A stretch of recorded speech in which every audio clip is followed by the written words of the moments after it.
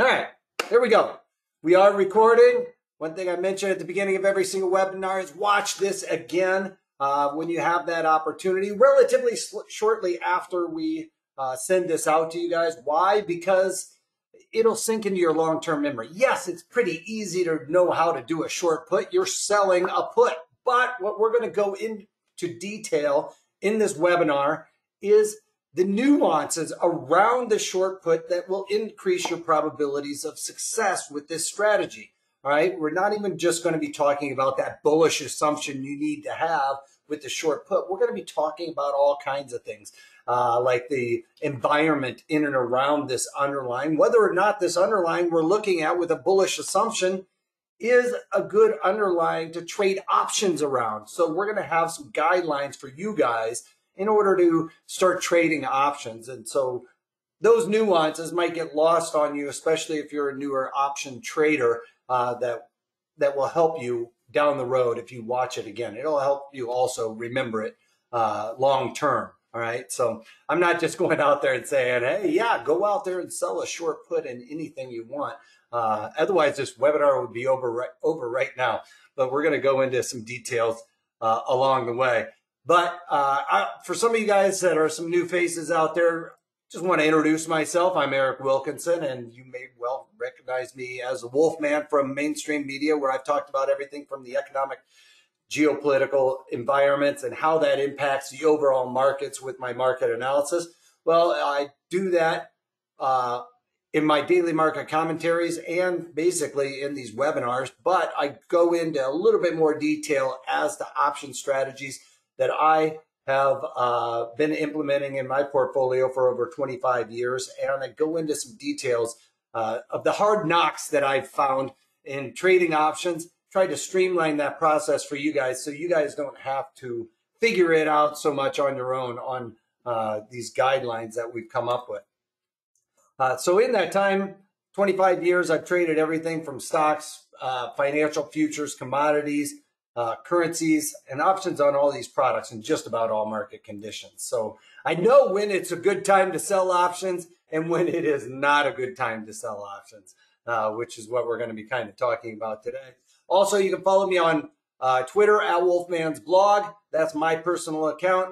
And our parent company is at ProTrader Strat. So if you want some market wisdom and or snark coming out of me, that's the place to follow me. Also, follow our Facebook page, ProTraderStrategies.com, because we're throwing out all kinds of content for you guys.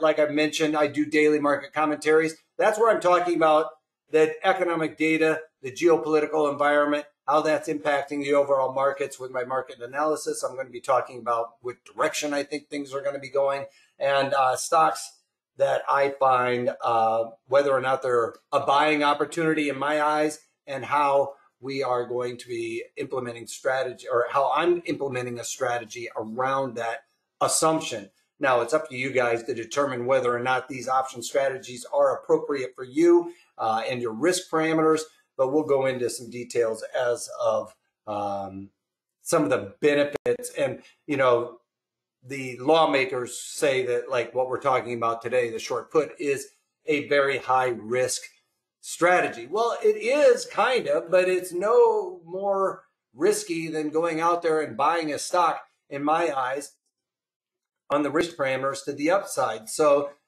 you know, also with the probabilities of success with this one is probably one of the better probabilities of success of any of the option strategies out there, or even just going out and buying a stock. So your probabilities are much better here with this. If you're just doing this for a trade, you know, you're not going to get a dividend and things like that. You know, there are some benefits of owning the stock, but as a trader and a position trader, this is a very good strategy to implement. And if you have your own portfolio of stocks that you like, and you've heard of dollar cost averaging, this is also a great way to do that as well. You basically are giving yourself another dividend on a stock that you like to own.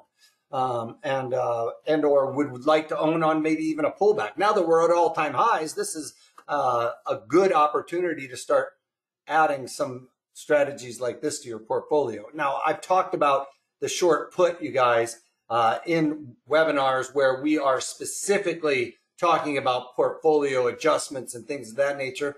With this, I'm more of a trade based on a directional assumption that we're going to be going into. So like I said, when I mentioned watch this again, you could go out there and watch one of those other short put videos, because you guys drive the content, and every course is a little bit different, designed for specific moments that we are going to be looking at for a portfolio. So please check those out as well. Hey, check it out. Alexander's in the house. Good to see you guys. Thanks for the shout out.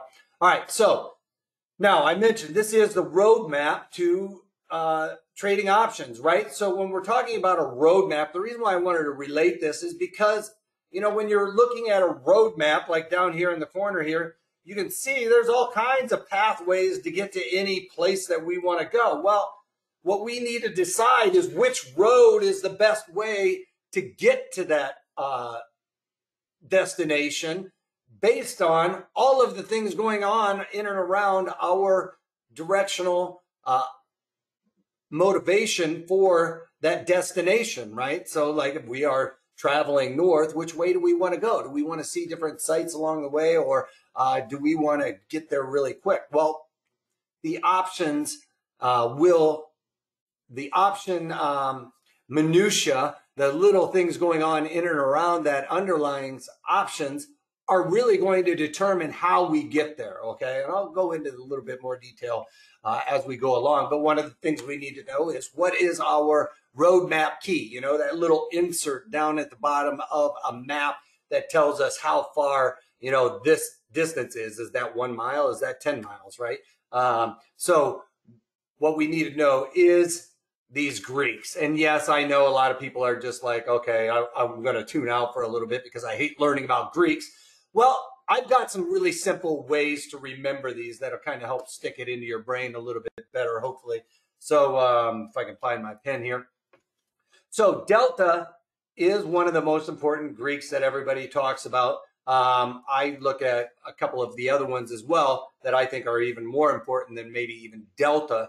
But delta is the effect of an option premium in relation to what the underlying is doing. So basically what this is saying, if the underlying, let's just say we're looking at XYZ, and it goes up by $1, right? That is, XYZ goes up by $1, then the delta, that number, is affecting that option premium strike that we're looking at, okay? So delta is also data. It tells us a lot of different things, of like probability. It tells us basically 5 different things that we can talk about. But for right now, I want to narrow it down to just how it is going to affect those options premiums that we're looking at. So let me just pull up a platform here and look at delta. Come on, baby. Underneath everything right now, so it's hard for me to grab it. All right, so let's pull this over here. So delta is going to affect our option premium. So we can look at the puts and the calls on either one of these, really.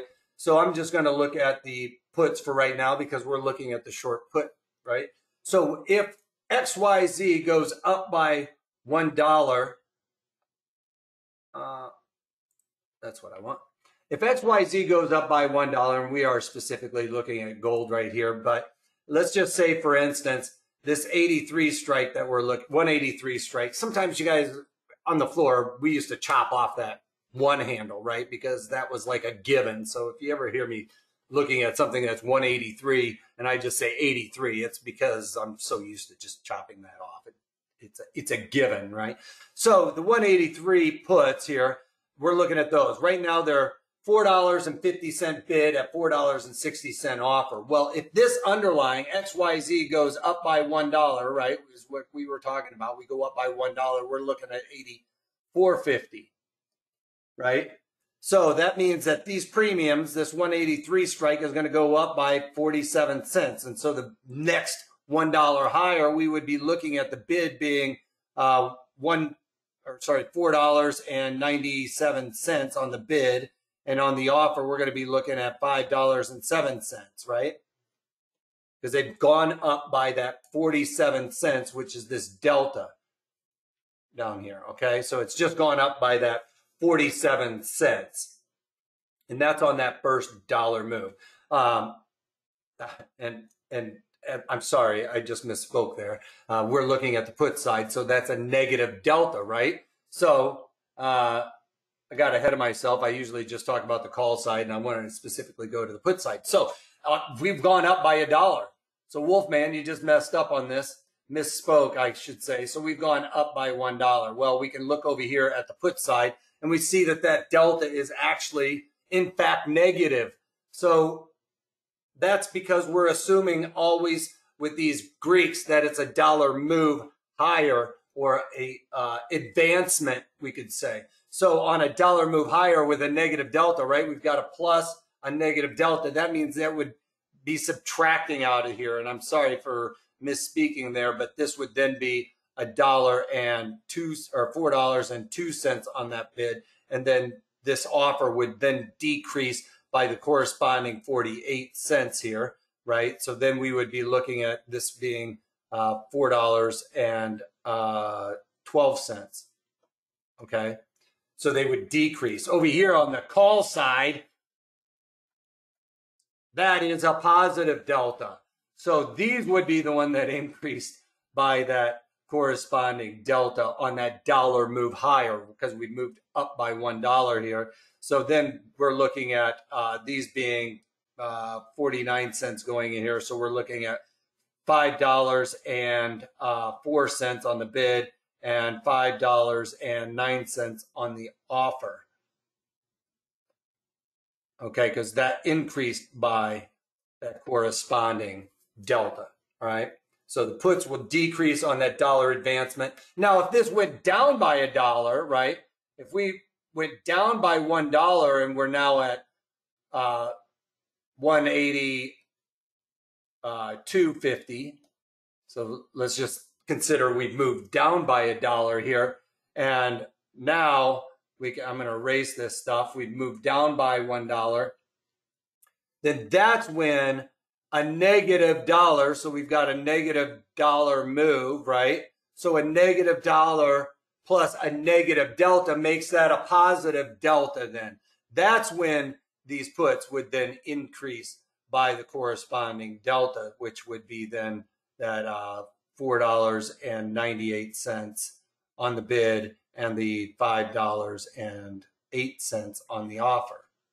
Okay, so that, and then on this side, if we went down by $1, then this -1 plus a positive delta would then make that a negative delta to these. So if the underlying went down by $1, we would then be looking at these being $4.06 and $4.11.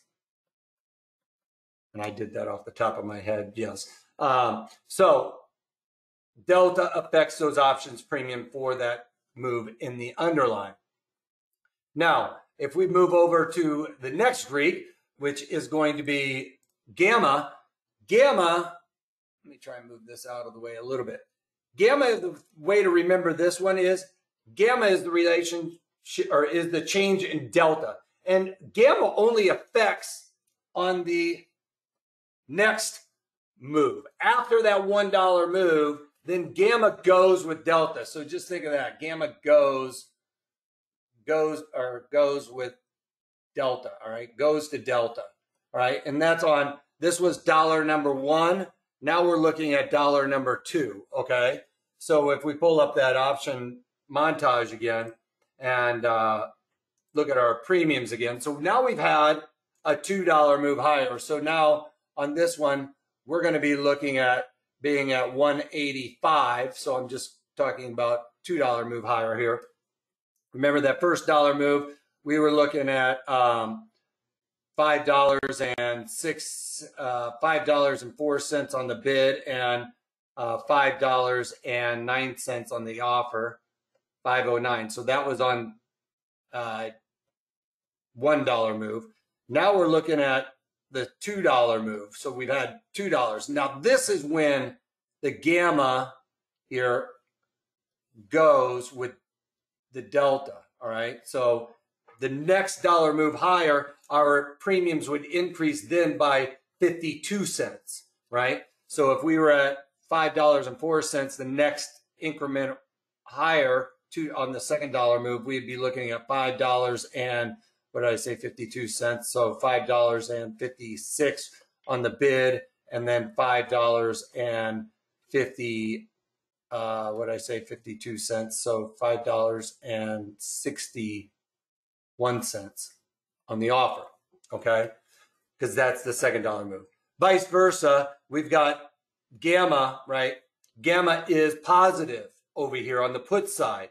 So that first dollar move, we saw it, these premiums decrease by 48 cents because that was a positive move. Well, we still have a negative delta plus a positive gamma. Well, gamma goes with delta. So we are looking at, on the first dollar move, these premiums would decrease by 48 cents. On the second dollar move, on dollar number 2, right, it's only going to decrease by 45 cents.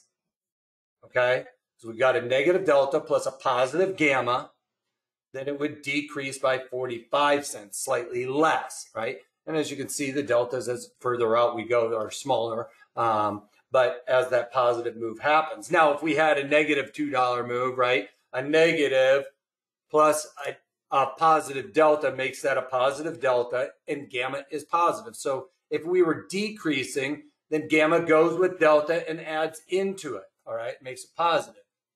When you buy a put, and when do you buy a put and when do you sell a put? That is a great question. And that is the question of the day, Rafik. We're going to talk about that. Let me just get these Greeks out of the way so everybody understands them real quick. I might be further along the road than everybody else, but I just want to do this for some people that are newer to options, all right? But we'll get to that here very shortly. All right, theta. Theta is the thief in the night, all right?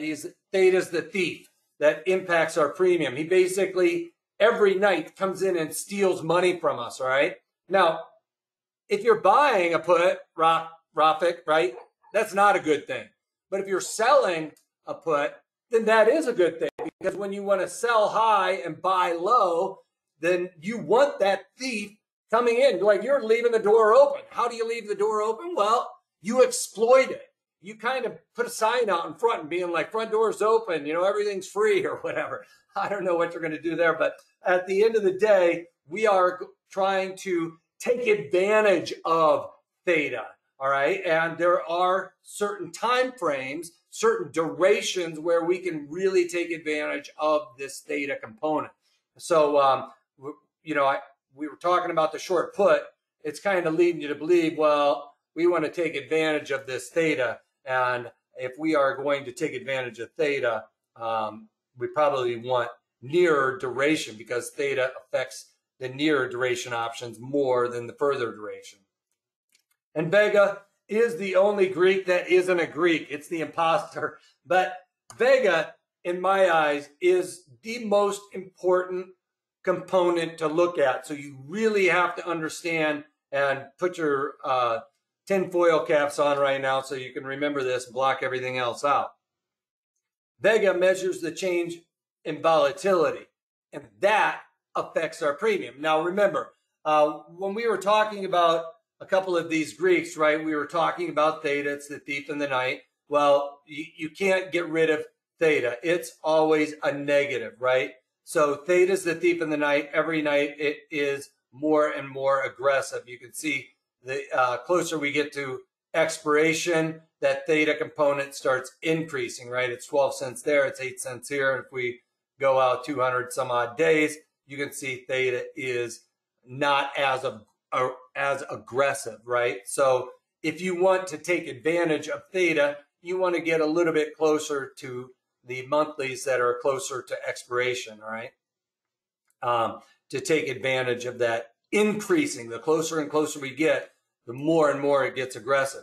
Now, volatility, Vega is this column over here or here, but it's also this number.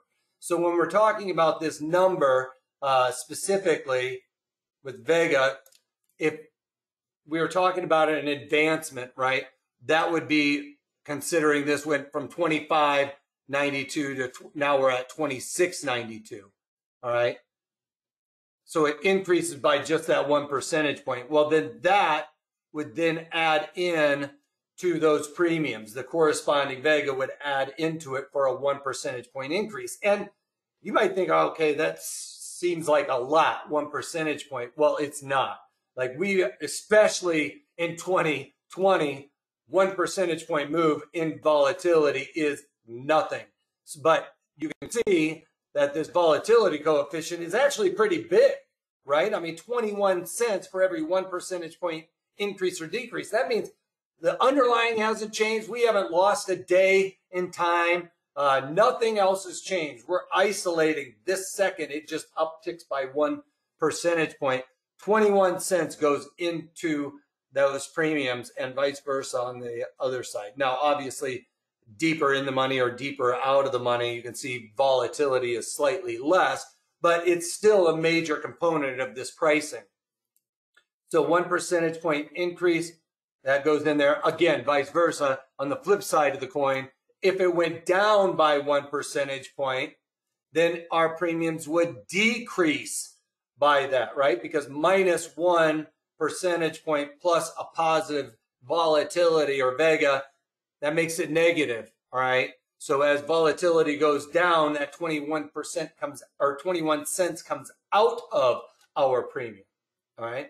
So starting to get those wheels turning, you know, obviously we want, if we're selling premium or if we have really high volatility for this underlying, then we want to start considering selling those options premiums. So Rafik, when we were talking earlier about when do you buy a put, when do you sell a put, well, all of these things are starting to come together, right?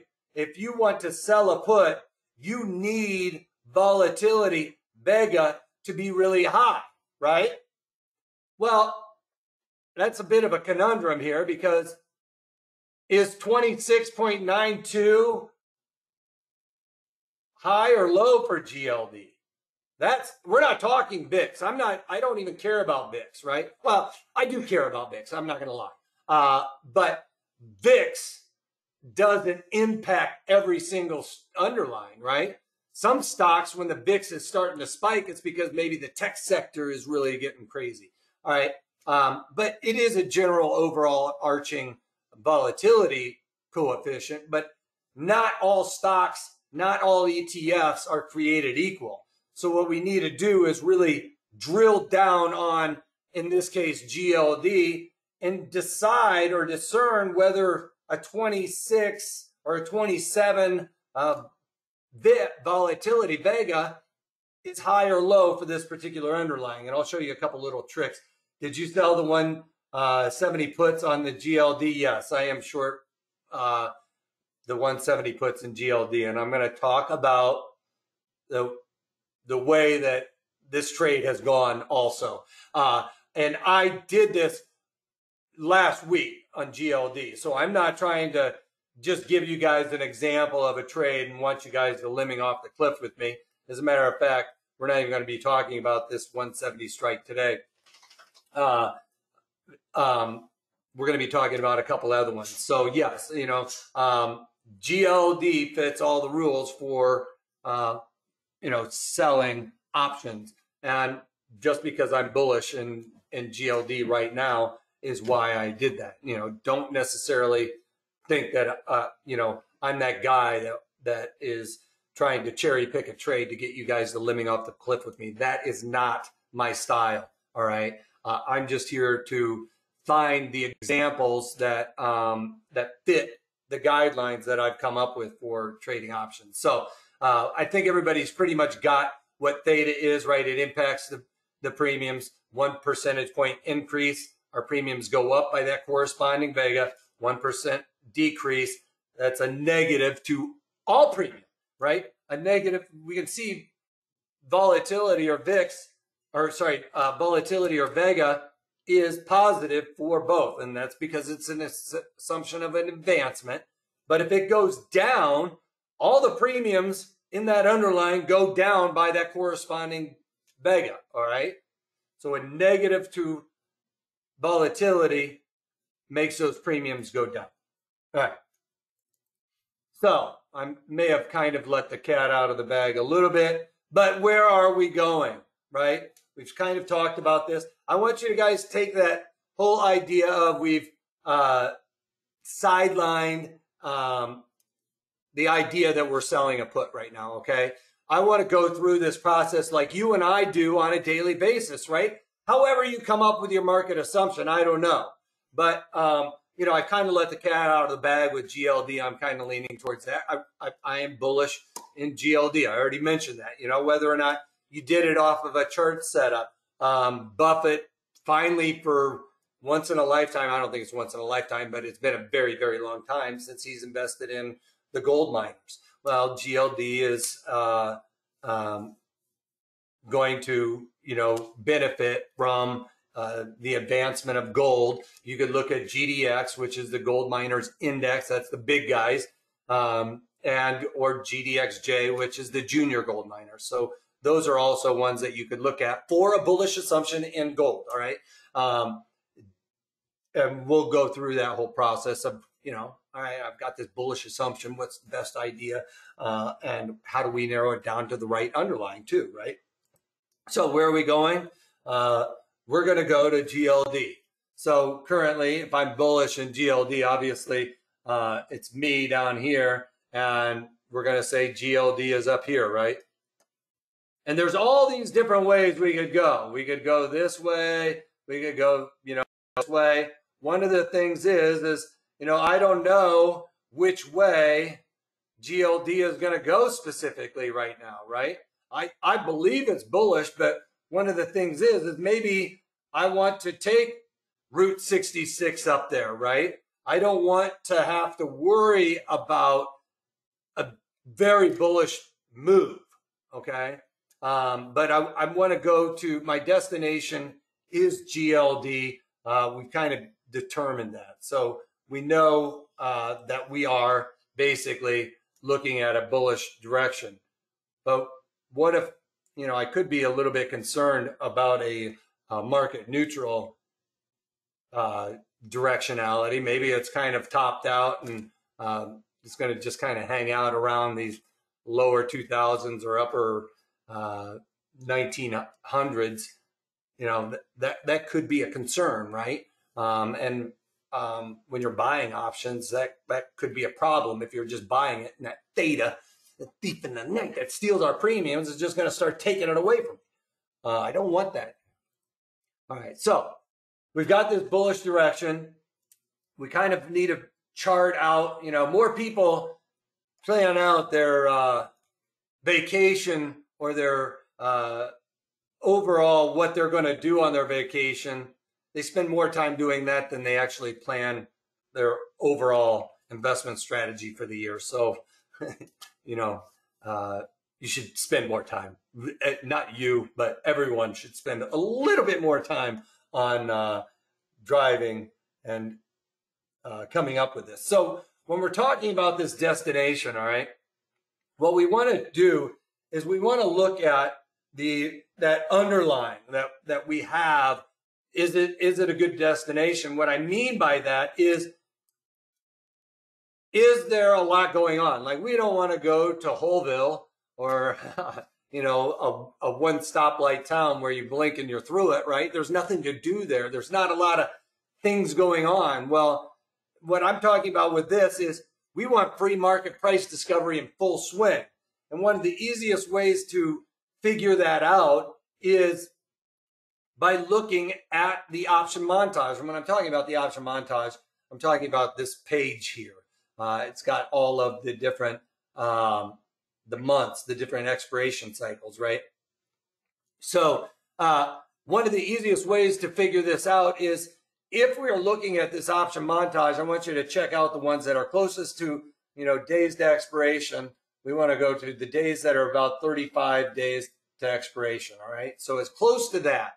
The closest we have to that is 29 right now. And that's because that's the spot month is what we used to call it on the floor. That's where all the eyeballs are, right? That's where the most volume and open interest, generally speaking, is going to be focused.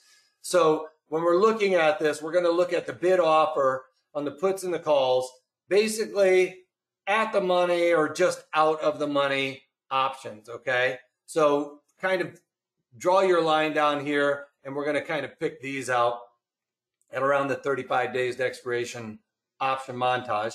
And if it is greater than $100 stock, we got something that's greater than $100, then basically we're just going to move the decimal like here. We're going to move it 1, 2, 3, right? Move it 3 decimal places to the left, and we basically are looking at 18 cents.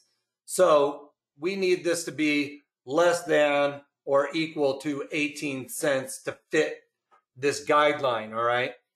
We don't want to take a road that is got a washboard on it, which is like a dirt road. You know, when you're going down a dirt road, it's like, that's the washboard. That means, you know, that's not the road we want to take or that path. But so you can see here that this fits that rule. It's over $100, so it fits the rule of less than or equal to 18 cents. So right now, I can start seeing that GLD is a good destination. It's a good underlying. There's a lot going on here that I can trade it. Now, if it is less than $100 stock, if we're less than a stock that's $100, then basically I want it to be less than or equal to 10 cents wide on the bid offer in that option montage, okay? So any stock less than $100, you know, 10 cents wide. Doesn't matter what it is, all right? You can go over there and look at volume and open interest to see if there's a lot of volume and open interest on it. But I'm all about streamlining the process. I want to look at something and immediately recognize whether or not this has good markets, right? Good free market price discovery, because I don't want to give up a lot of edge to get in and out. And I know almost intuitively if it's fitting this guideline that it is a good underlying to trade. There's a lot of eyeballs on it, okay? Keeping an eye on it. So if it gets a little bit wider than that, we can look at it like, you know, as the stoplight, you know, just to correlate it. You know, we've got this stoplight idea, right? So if it fits my rule, then it's a green light, right? If it's 2 times the rule, and we're looking at a yellow light, right? 3 times the rule, just kind of walk away from it right now.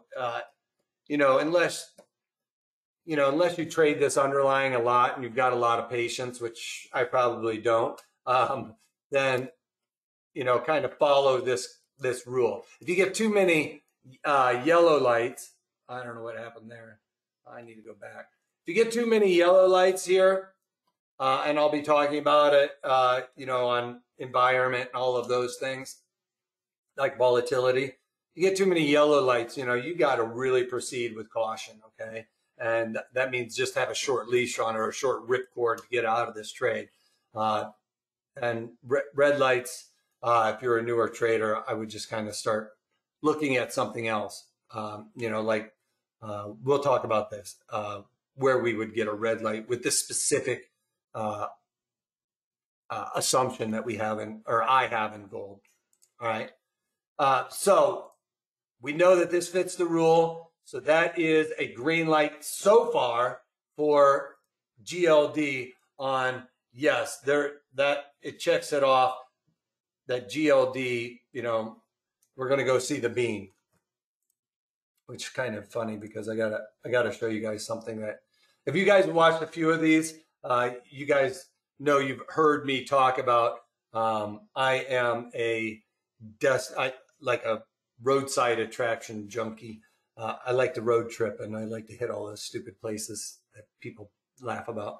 All right, so the right environment. We've got the right destination. Now, the right environment, what we're talking about is, in a sense, volatility. So if you want to think about volatility as low volatility, you know, it's sunny skies. There's no stress when you're driving, right? But when it gets dark and overcast or it's pouring down rain, lightning, difficult to see, your car wants to hydroplane, you know, you can think, I'm stressed. And that's usually what the markets are doing as well, right? you know, we see high volatility when markets are stressed and low volatility when it's everything's hunky-dory, right? But think of it that way. When it's high volatility, we want to get there as fast as we can, right? We want to kind of beeline there or have a shorter duration on the road, right? We talked about this. High volatility, we want to kind of beeline it there, shorter duration. We want that theta component is starting to ramp up. So putting this together, we have high volatility. We want to take advantage of that high volatility, right? Because when it comes out, our premium shrinks. So that's leading you to believe when you have high volatility, you're thinking, I want to sell it. And when you want to sell it, you know, you're thinking about that theta component. You want all of these things to come together and work in your favor because that increases your probabilities of success. You don't want to just go out there and pick out of the hat. Okay, today I'm going to be buying a call. No, we've come up with that directional assumption. We want to drill down on, you know, when is the right time to, you know, Rafik, do we want to sell a put or buy a call, right, on that bullish assumption? And volatility really is going to be the key determining factor as to whether or not we would be buying a call or selling a put, right? So with our specific underlying, what we're going to be looking at is you take the current IV to figure this out. Because remember when I talked about that GLD trade, right? We were talking about 26 or 27. I can't remember exactly what that number was. But was that number, it was 26, I think. Was that number high or low for that underlying? So the way to determine this is to use this very simple problem, mathematical problem, right? So we take where the current IV is minus the low IV, take that sum and divide it by the high minus the low. So basically, what does this problem tell us? It tells us where this current implied volatility for XYZ or GLD is in relation to where the underlying's been. So in GLD, it's right now, it's right around, let's just call it 25, all right? And say the low that we've seen in GLD is 10, all right? And I'll show you this on a chart here in a minute. And then we take the high, which was about 50, minus the low, which is about 10, right? So we're looking at 15 divided by 40, and that gives us 40 goes into 15, basically point, I think it's 0.37 something. All right. So basically we'd be saying it's in a 37 percentile. Okay. So, oh, you know what? I have that coming up pretty soon. I got a little ahead of myself. So basically the idea is, remember this mathematical equation. I have the script that you can throw over there in the watch list. But one of the things that reason why it's more important right now to know this equation is, you know, when we had that crash, we got volatility spiking to a point where, you know, during this coronavirus, believe it or not, the VIX was higher during the coronavirus than it was from 2008, 2009 time. All right. It basically back to 87 is the last time we saw the VIX really spike that high. And so therefore, you know, and before that, I think it was like 1929. So a real outlier, like a true black swan event. So we might want to kind of discount at least some of that. Now, do I think that volatility is going to go back to, you know, 2019, which was way down here, kind of, right? You know, we used to see 13, 15 in the VIX and think that that was getting pretty decent, or get up into the 20s, and we were thinking, okay, volatility is pretty high. Well, we saw the VIX shoot up to like 80, and right now I think it's in the 20s. So is the new 20s the new teens? It might very well be for the rest of 2020, or until there's a, you know, a cure here. But so we're kind of seeing volatility expands. So now we don't want to discount all of that high, but we might want to just kind of take the snapshot from here and going here and saying this is the kind of the low and stuff, right? So we might need to strip out some of it and really come up with why does volatility matter? I think I kind of mentioned this already. Well, it's because when volatility is high, we want to sell premium. When volatility is low, we want to buy premium. So we need to know where that is. And here's my old GLD trade. This is from a little bit before, but this is where I was coming up with those numbers off the top of my head. You can see, I'll switch this over to this number. So you can see that basically I drew that a little bit wild. There's that 50, 10 is kind of taking into account the entire time frame, right? And the current is like 25, 26. Well, I just talked about we want to kind of take some of that, you know, that froth out of it. Well, if we talked about the current being the high right now, the low being, let's say it's, you know, that's kind of hard. Let's just do this. I'll draw a bunch of lines. Let's call that 14, and then say the high. Maybe we don't think that it's necessarily out of the woods yet for this 50, but we could say that the high is like, I don't know, what's a good kind of take out some of that real crazy pandemic kind of thing. I'd say that that's pretty close to being that high. So what is that, 37 and a half? The low, we're going to call it about 15. So we could take the current, which is 25 in this case, 25 minus the low, which we said was, let's call it 15 just to make math easy. And the high is 37 and a half, or 37 just to stay with it. And the low is 15, right? So basically we're looking at 10 divided by 22, right? So basically we're looking at this being 40 something, or so we've got 88, so 12, so 120, 40-ish, all right, 45, somebody threw out there for me, 45, thank you, I was struggling, 45, so basically 45 percentile, right? So we could say that, you know, either way, it's still pretty decent implied volatility, because with this one, what we're going to be looking at is my rule, another red light, green light thing, right? So we're going to be looking at the guidelines here. All right. So for a stock on this rule, if we have a stock, we're going to be looking at greater than 50%. We're looking to sell. And for an ETF, if it's greater than 30, I'm looking to sell. All right.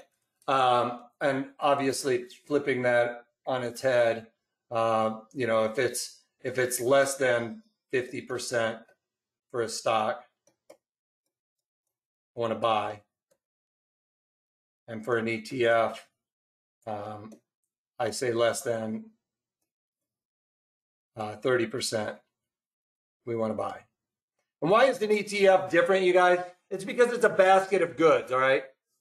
And when you have a basket, you can think of, you know, all of the different ones. Some of them are going up, some of them are going down. They kind of meld each other out.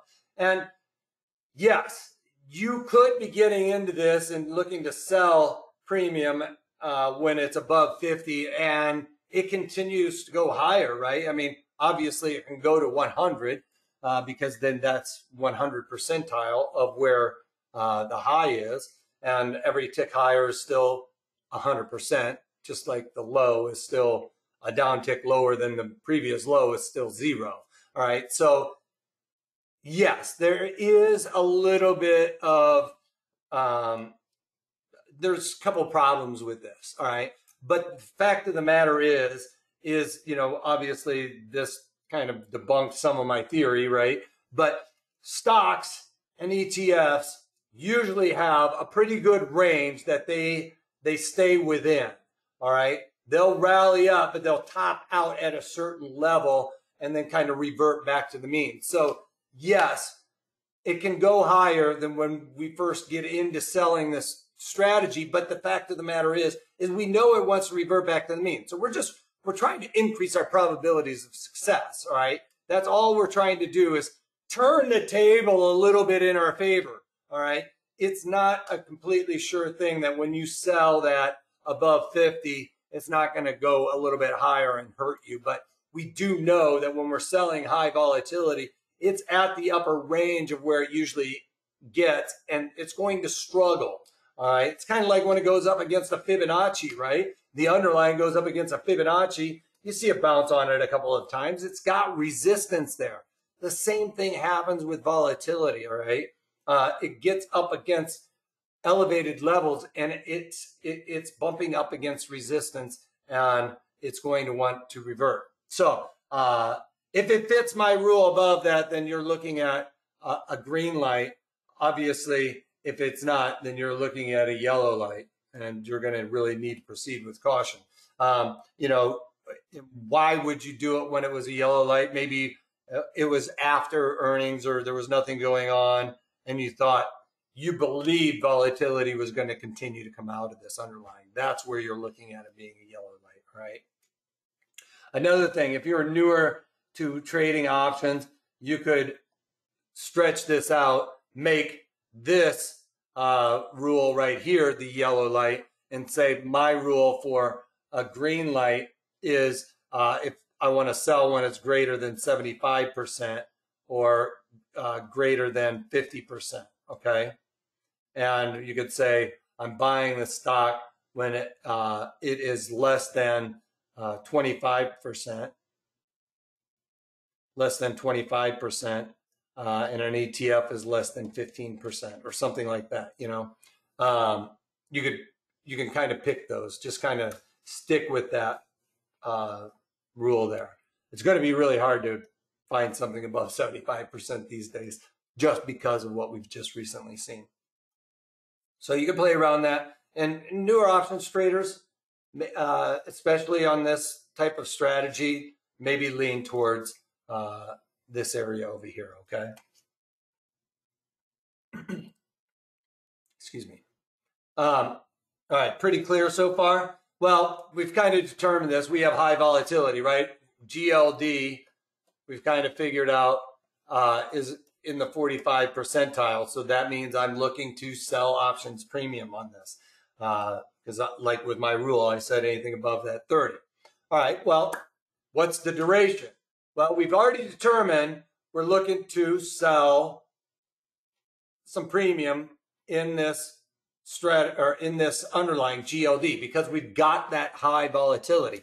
That's really the determining factor, Rafik, as to whether we're buying or selling these premiums. We've got this high volatility, we're selling premium.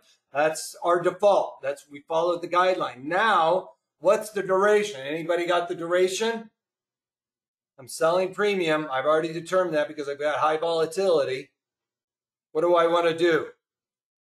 I want to take advantage of that theta decay, right?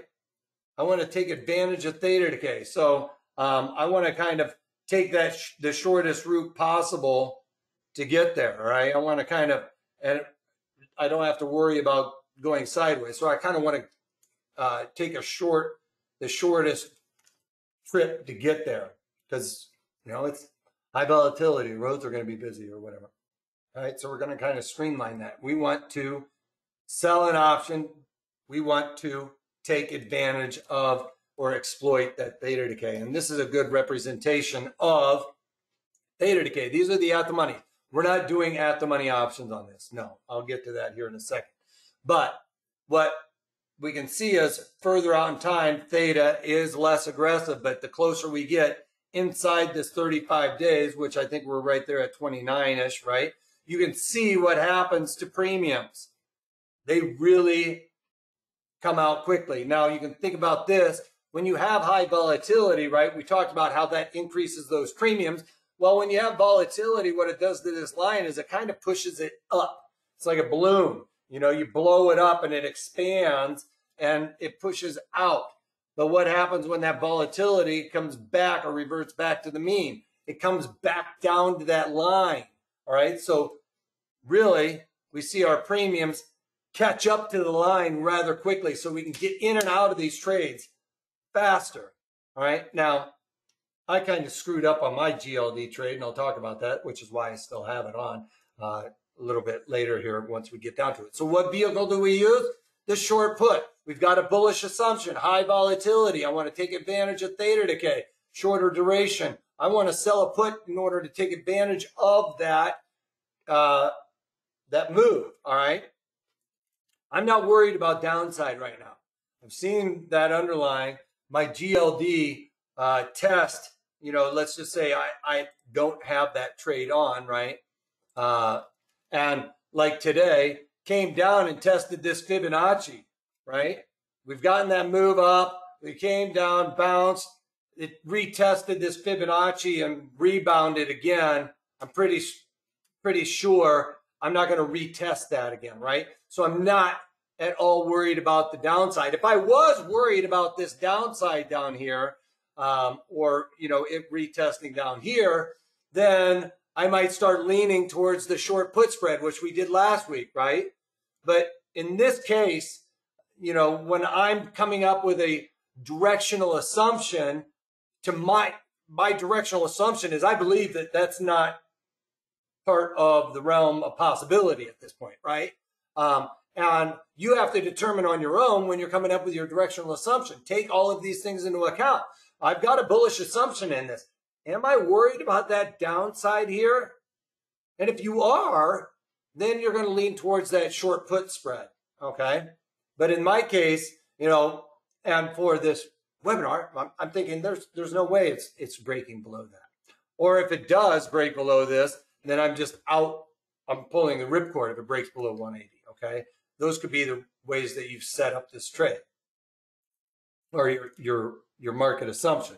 So we're leaning towards this short put. Oh, you don't want to change for me that way? So what spots do we want to hit along the road? Well, I like to go for this one standard deviation. We think that this is the put side because it's negative, right? Call side is this way. I like to look at that one standard deviation move. Why is the one standard deviation move important? It's a pretty low probability. If you add up all these probabilities of, you know, we're getting into GLD right here. You know, this is where it currently is. You know, it's trading at unchanged.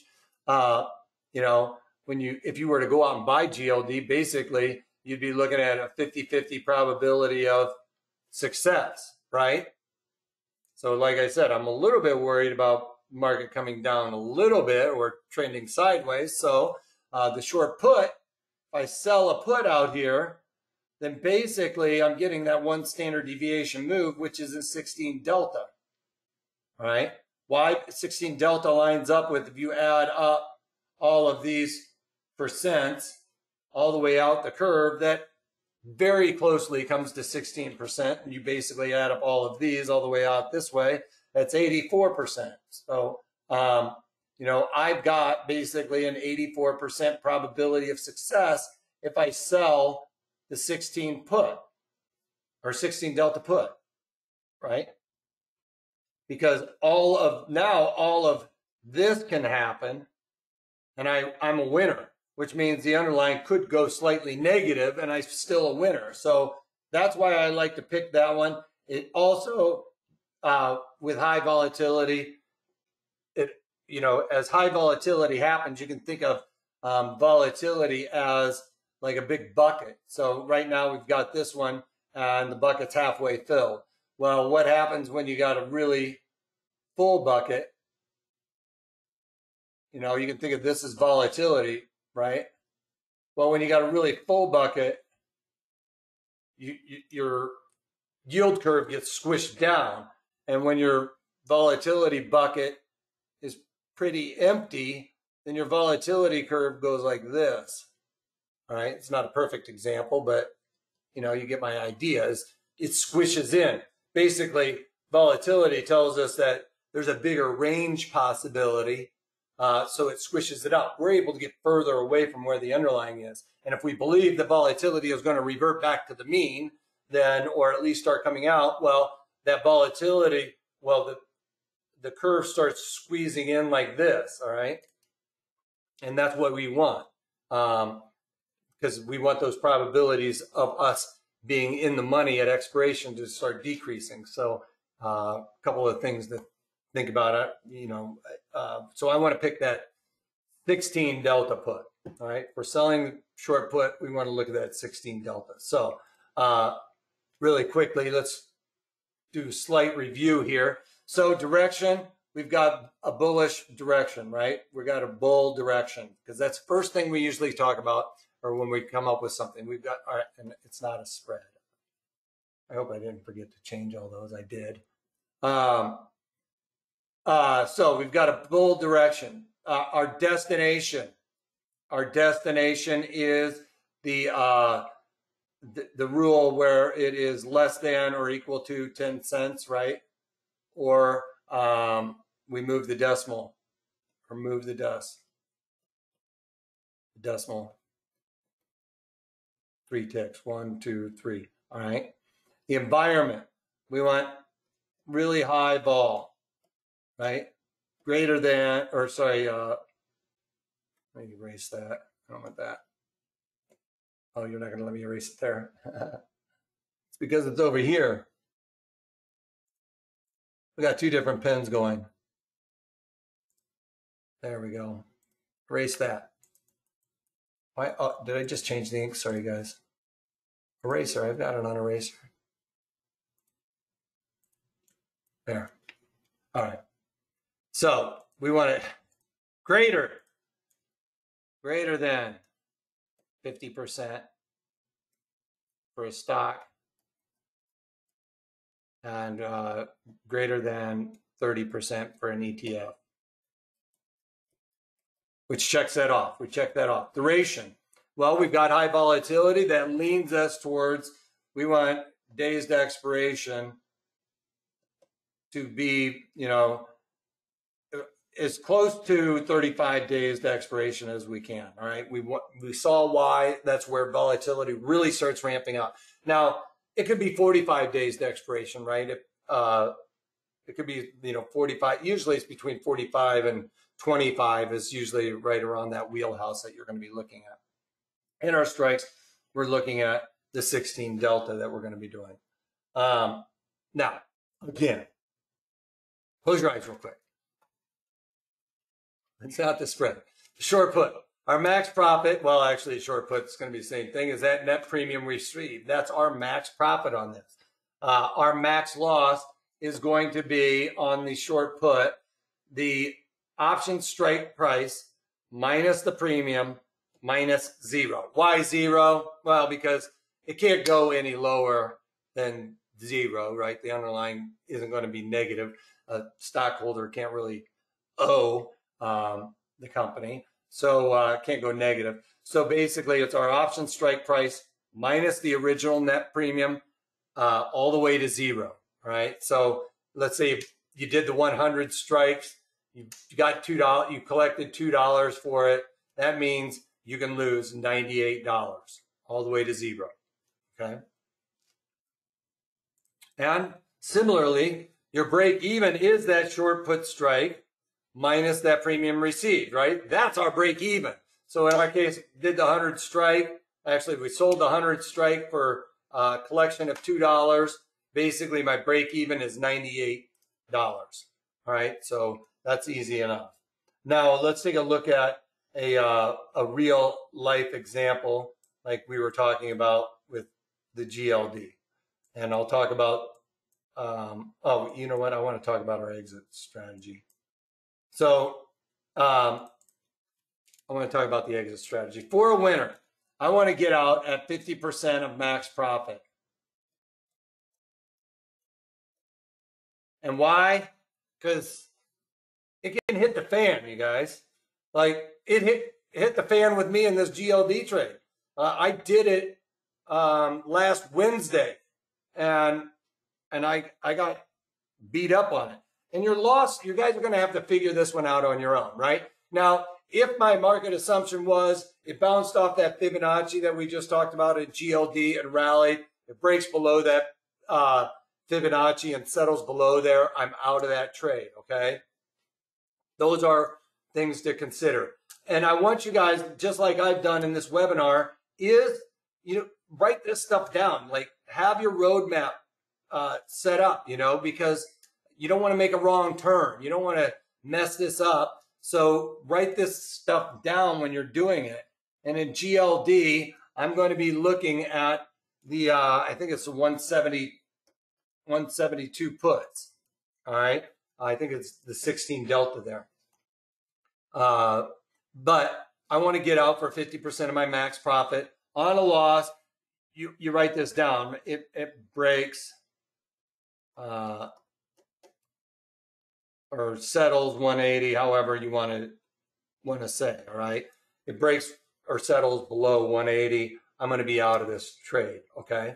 So I'm going to be out on a loss there. You could also say, my premiums double in value. So if I'm selling it for $1, if it's trading my premiums go up to $2, I'm out of this trade, right? Because, you could do it that way because volatility is all of a sudden starting to spike for some reason. And one thing to note, though, we do have a tendency with gold products, for some apparent reason, people love to buy options in gold products when they're rallying. All right. So a lot of times in gold, GLD, we will see the market rally and volatility go up. And if volatility goes up, remember, it's still affecting those premiums in the put side as well. All right. So we could see ourselves not making money, even though we're directionally right, if that volatility starts jacking up. If I was directionally right, though, I wouldn't worry about it so much. But, I'm just mentioning that because if your rule is my premiums doubled, I'm out, you could be saying this directionally right and your premiums going up. All right. So that's why I like it. A break below this level is somewhere where I'm looking to pull the ripcord and get out. All right. So let's take a peek at a real life example real quick. Like, I have showed you my GLD trade. Now, with this GLD trade, I got in on this date, right? We came down, covered that gap. I sold those 170 puts for $1.30. All right. Look, I got the directional move right. We did see volatility expand on this rally a little bit here. As you can see, remember I was talking about 1 percentage point moves. We can see that this went up by, basically it went up by 4 percentage points. Well, what's 4 times 21, right? We can go over here and look at the trade thing, or even 15. It went up by 50 cents, right? Or 60 cents on this strike here, if we're looking at that, these deltas in here. So 4 times the 13, it went up by, 50 some odd cents, right? So while I was directionally right and that volatility went up, I did sell it in high volatility, but volatility did creep up and it basically was offsetting the gains I was seeing in the directional move. Well, just the story of this trade and how this basically fell apart. I still believe this was basically where Buffett was saying he was buying, when the news came out that he was buying into some gold miners, right? So I wanted to stick with the trade because that volatility was ticking me off. And I was really close to that 50% of max profit. I mean, really close. But I was squeezing it out for a couple of pennies. Now, actually a couple of pennies, like a dime. But this is one thing we used to say, on the floor, bulls and bears make money, but pigs get slaughtered. Well, this was me trying to be a pig. Do you want the penny or the trade? Well, I wanted the penny. And look what happened. Basically, the next day, yesterday, the market just slid out. Well, guess who's on TD Ameritrade? This guy. What's been happening with TD Ameritrade the last couple of days? All kinds of problems. Well, this guy wasn't able to log in yesterday. So I was having all kinds of issues. So that, I missed that opportunity. And so now we can see that that trade has, not at 50% of max profit anymore. It's, a dime away now. So those are real reasons why I have these rules. Basically, it happens all the time, right? Stick to those rules. Now, I've got an excuse, but you guys all know what excuses are like. I mean, everybody's got one and they all stink. So look to get out for 50% of that max profit. I've been trading for a long time and have a little bit higher risk tolerance. I was squeezing it out. If you're newer to options trading, stick to that rule hard, all right? Even put in a GTC order to just get clipped on it, all right? Because, you'll always look back and say, you know what, I could have done better on that trade. But you never look back after you get out of that trade and see that it just would have shoved down your throat, right? I mean, this trade really went bad, and I should have gotten out of it. Now it's gotten that bit of a rebound, so I'm pretty comfortable with it. And we'll look to get out again at 50% of max profit, okay? Having said that, as a matter of fact, the way that the chart's set up is I'm actually would consider getting into this, add to some winners. And by doing that, I would look to sell this 172 strike at, $1.05 or something like that. And try and take advantage of this move here. So I would be looking to sell the 172 calls in this, which is that 16 delta, all right, to take advantage of it. How to exit a short put and take profit. So if I were to do this today, say for instance, or tomorrow, when we wake up in the morning, I would sell it at 105, trying to get in. If I was going to do it right now, get in and sell that trade at 105. So I'm going to try and sell it at 105, put that order in, for whatever tranche quantity you are comfortable with doing. And if I got filled at 105, I would immediately look at that and say, I got into I would write all those things down, all right? I would write down the what my assumption was, maybe why I came up with it, especially if you're a newer trader. So you guys can have the data. I have 3-ring folders coming out the yin yang from all of the trades that I've done. Like I write all those down. Why? Because I can go back and look at those things, like what was I doing then? Because I do change and kind of adapt, and sometimes those newer changes don't work out, and I go back and look at the data to see what was working before and why it's not working now, so that you can have all that stuff to look at. So I would write down, I had a bullish assumption this. If it breaks below 180, I'm out.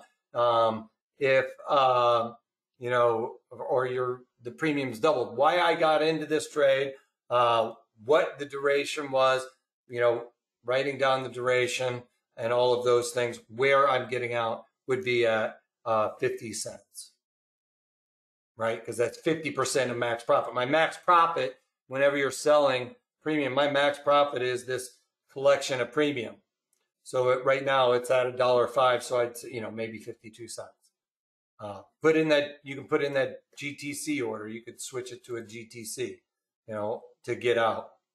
So it will just clip you when it happens, especially if you're not around all the time. I sit here at the desk all day long, but if you're not around or you work or something like that, and you don't want to miss it, I have no problem with you putting in a GTC to get out at 50 cents. That makes sense?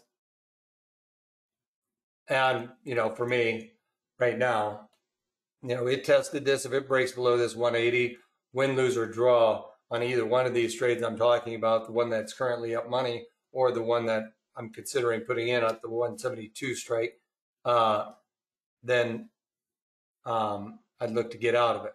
But, do I think it's going to break below this 172? We've got another round of quantitative easing coming, right? We've got more stimulus checks, which means crank up the printing press, which means devaluation of the dollar, which means dollar-denominated products go higher.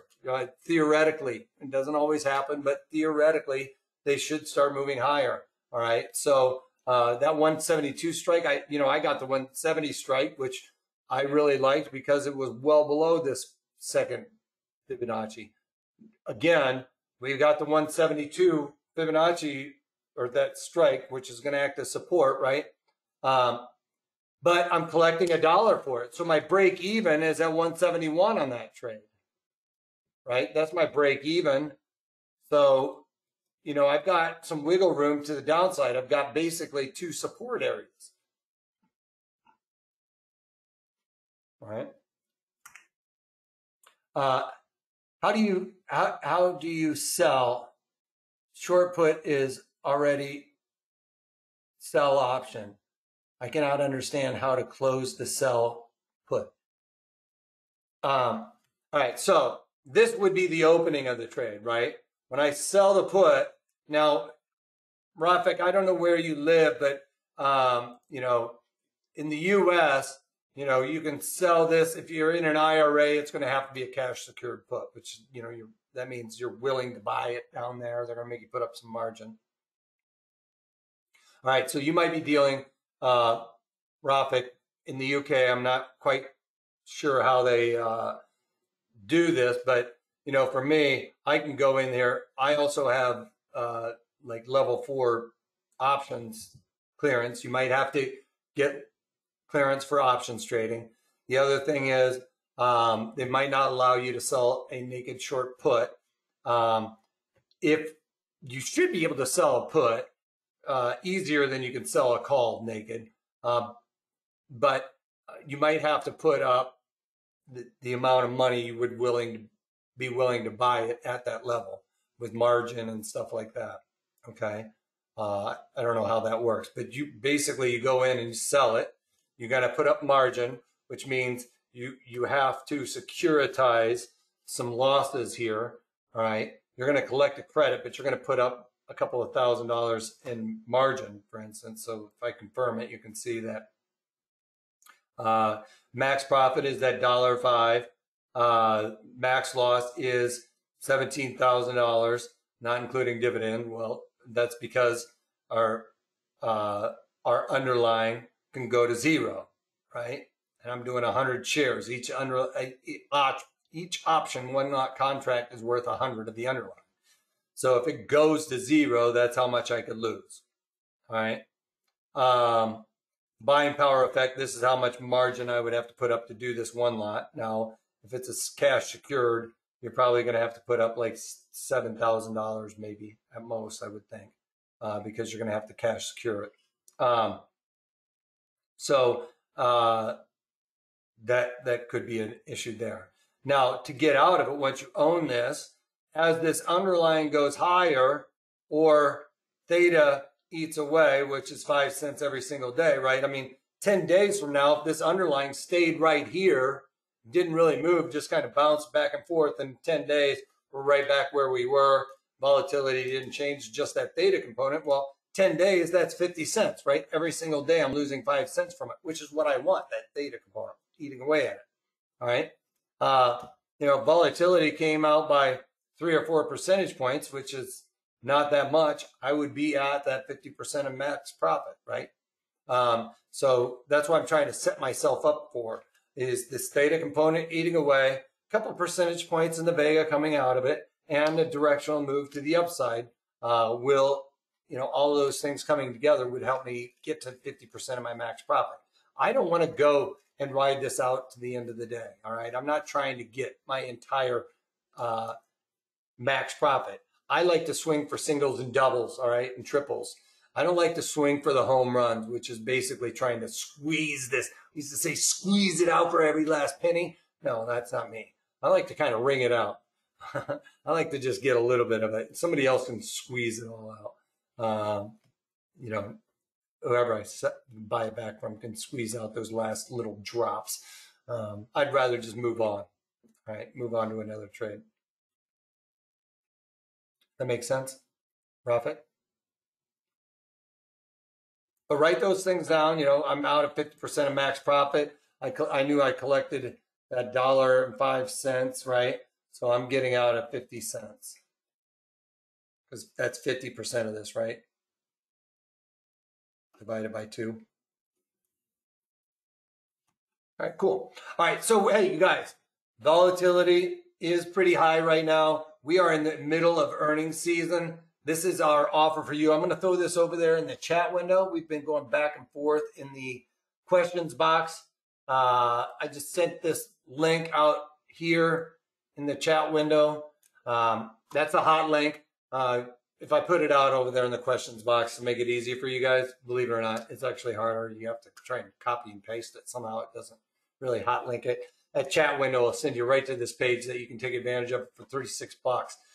This is earnings with options. If you want to learn how to trade options around earnings, I've got some of the best strategies for trading earnings, the highest probability strategies. And I also show you the pitfalls that some of these guys that are online trading on TV are telling you guys to implement different option strategies based on the assumption they have on these things. Well, I can tell you, I don't care if you're following their assumption or what their bullish or bearish move they believe is going to happen for that earnings. What I care is, listen, follow the guidelines I set up for you in these options course here, because you'll have a better probability of success. You can be directionally right with some of these option strategies these guys on TV are telling you, and you are going to lose well more than $36 on one trade. All right, so take advantage of this.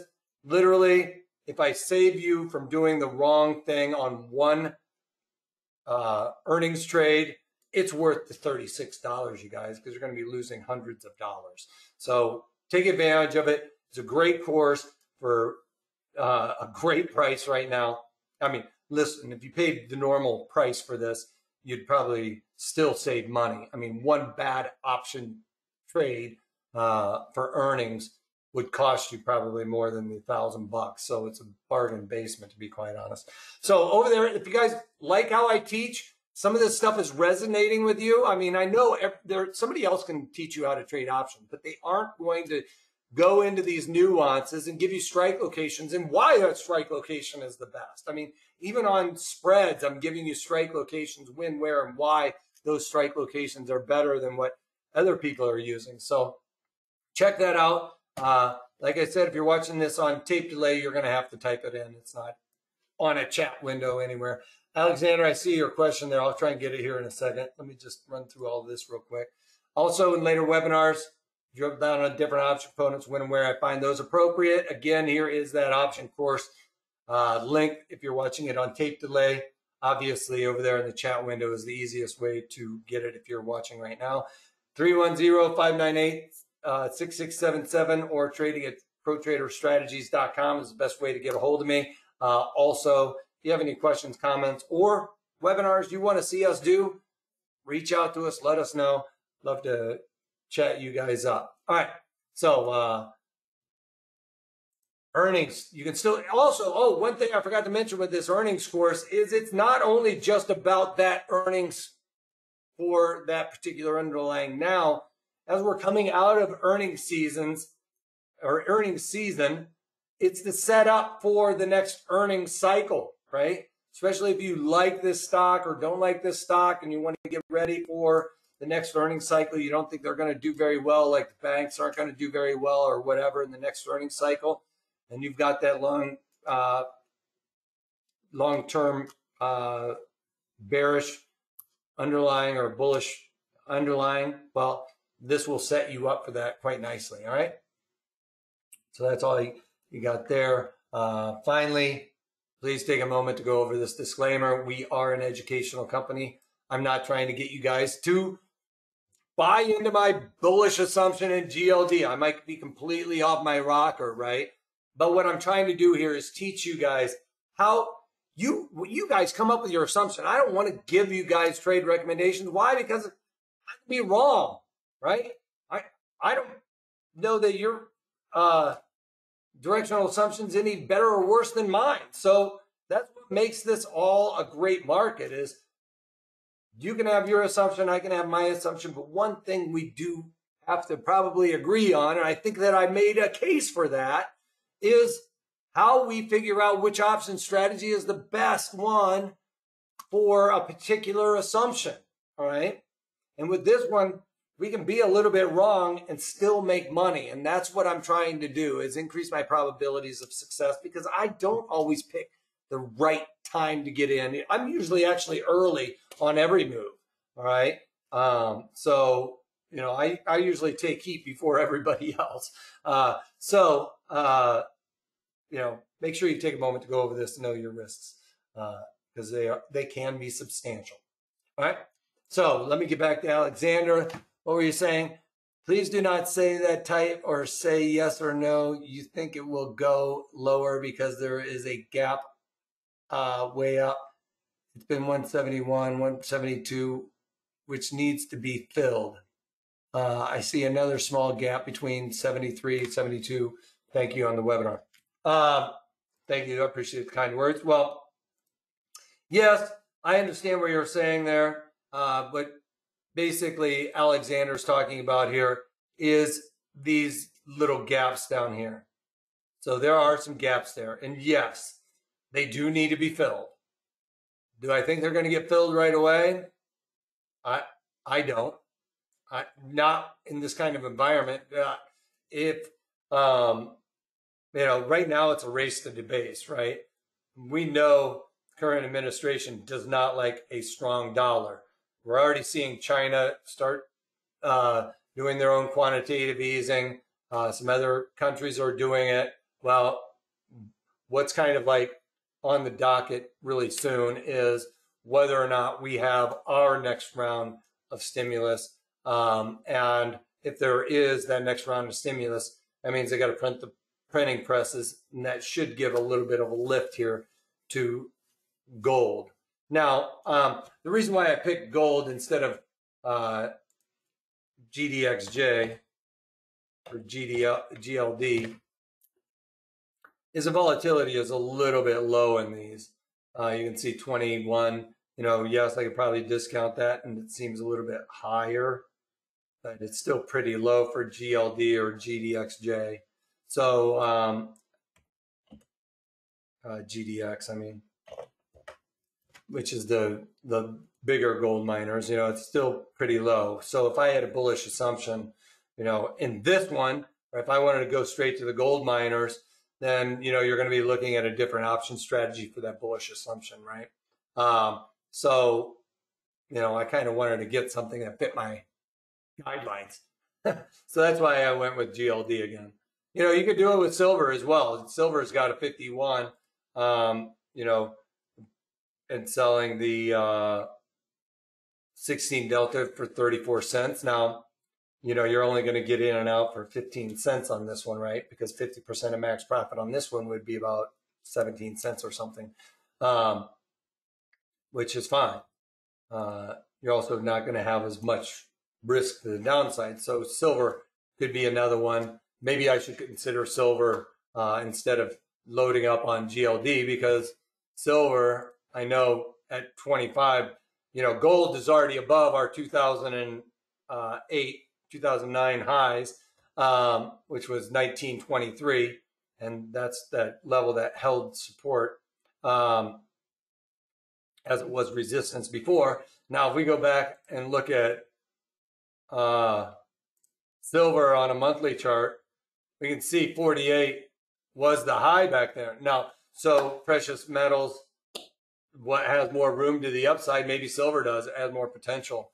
So maybe I should consider that. I know the great story about this 48.35.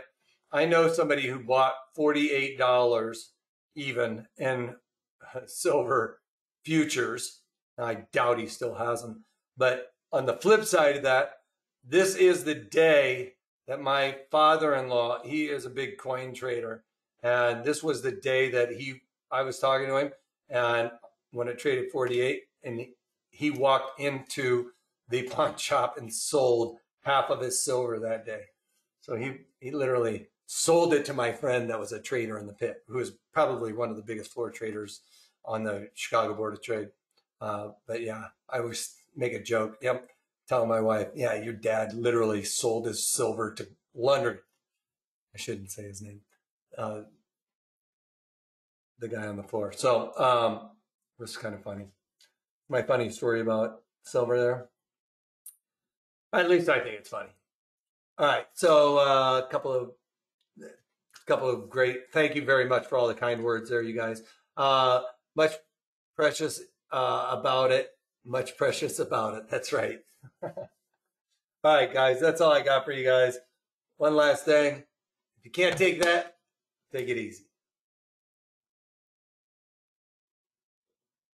Appreciate it, John. Thank you for the kind words. Appreciate it. Let me know. Give me your feedback on it, too. Once you see the course, let me know.